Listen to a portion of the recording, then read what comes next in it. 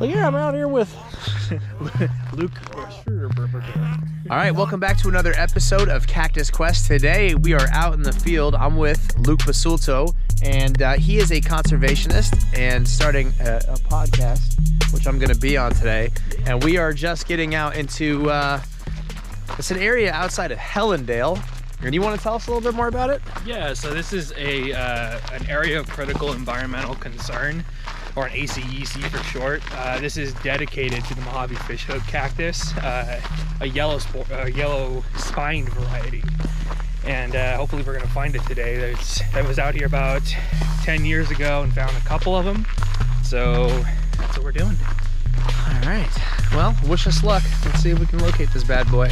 All right, well, we're on this first road, which I don't even know. Should this be a road through here at all? No, right? Not this one, no.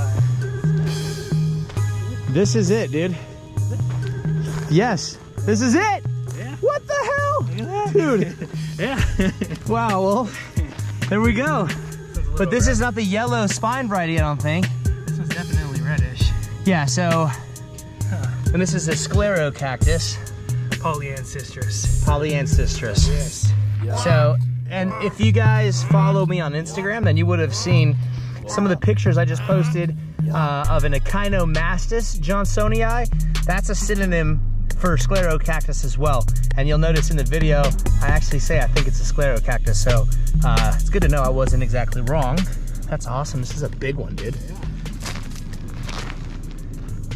Yeah, that's weird. And you can see how, look. So, just look at this, dude. Yeah, one big track. One big track.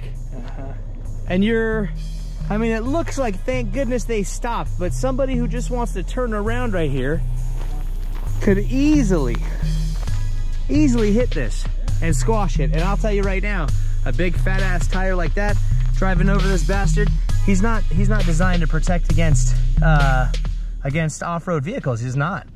He's the only one that I could see within, you know, at least 100 feet. Yeah, if you look at the side of the road here, you'll see how much erosion is actually coming off of this route.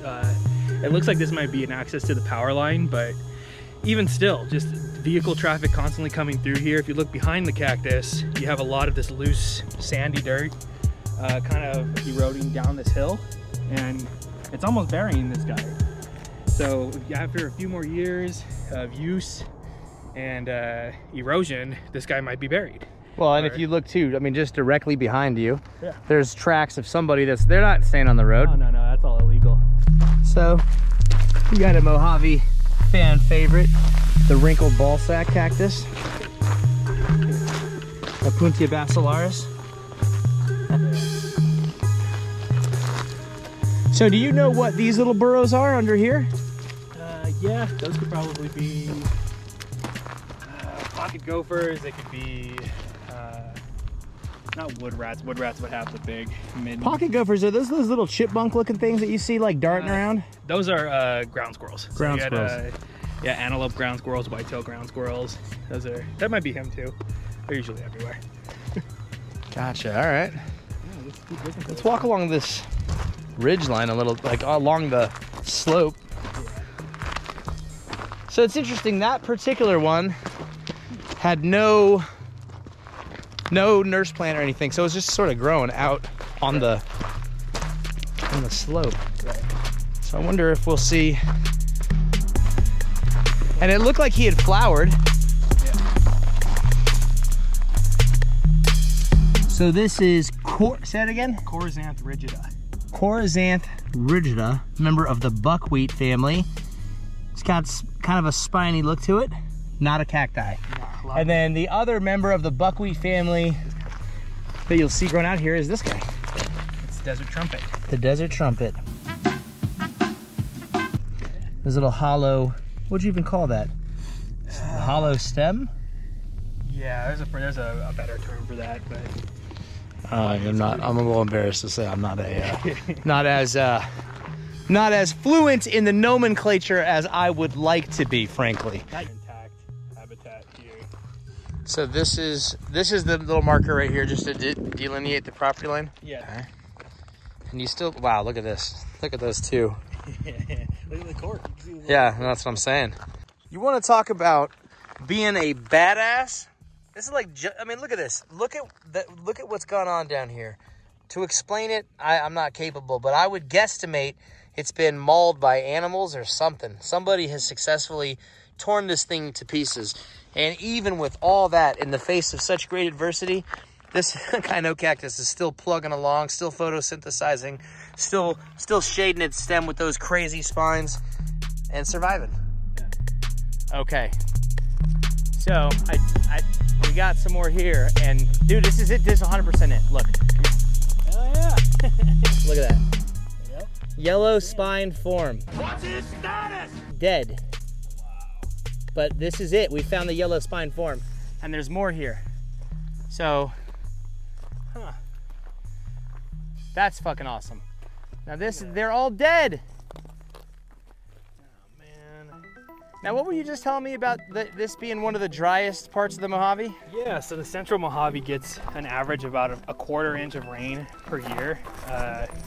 The Mojave in general is the driest desert in at least the U.S., maybe the northern hemisphere. But where we are is the driest portion of the driest desert in the northern hemisphere. Gotcha. So my thought is that any deviation in the rain can be catastrophic to some of these things.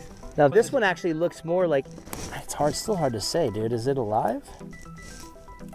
No. Fuck. Yeah. I mean, everything here is already, you know, sort of walking the knife's edge as is, right? Right. So, you know, it doesn't have very much room to, or give either way if things go wrong. The climate changes too fast, rains change too fast. These things have been so well adapted over the millennia that, you know, changes like that, so drastic and, you know, sudden, can be catastrophic like we're seeing here. We're, you know, close to, what, 80–90% of the fish hooks that we found are dead. At this point, I'm thinking over 90 at this point. I mean, we've seen 2 living ones. We found 5 dead ones right here, so. What we got here is a really good example of the kind of problem that we're facing with, or the kind of problem that these cacti are facing, actually. This road behind me, the one going straight up to the left here, is actually a known unauthorized route that BLM is probably aware of. They have it on their map. But these other 2 that you see coming off here are new, you know, and these hillsides is where we've been finding a lot of the cacti. These roads could have taken away, they've taken away however many square footage of habitat that those roads now occupy. Unfortunately, this is a big problem in this A.C.E.C that we're finding, is just route proliferation. They're everywhere here. This is just one example that we're seeing here, a really good example, but you know, this is constant throughout this area. And like we've talked about, this is something that could be addressed with education, with you know, just sort of encouraging more people to take notice about what they're doing. You know, there's no knocking OHV, there's no knocking the people, because frankly they don't know what's out here. You know, we want to do stuff like this, like what we're doing now, to try and explain to people that if you just stop and look and, you know, see what's out here, you might find something you love. And you might, you know, that might be the thing that causes you to look a little closer when you're out here, and that's all that needs to happen. And if that could happen, then maybe we'll be in a better place altogether. You know, little small things that happen here and there cumulatively impact these things in a way that they can't rebound.